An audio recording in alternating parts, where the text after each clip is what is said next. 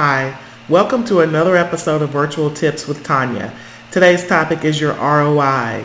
And yes, I am referring to return on investment. And since I run a virtual executive assistant company, I talk, of course, a lot about virtual assistants because that's my industry. And so if you're thinking of bringing an assistant onto your team, a lot of people will ask me, well, what can I delegate? What can I give this person to do?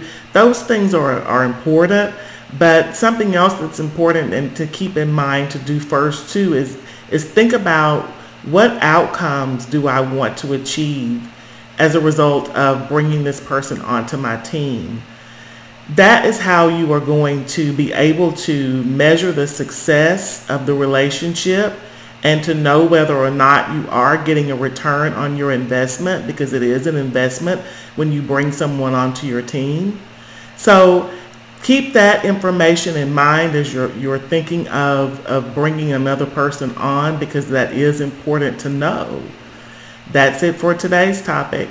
If you found this information useful, please like the video so that others in your network may be able to find some use from it as well. Again, I'm Tanya Thomas. The name of my company is Team Delegate. If you'd like to learn more about us, you can visit teamdelegate.com. I hope that you have a great rest of your day.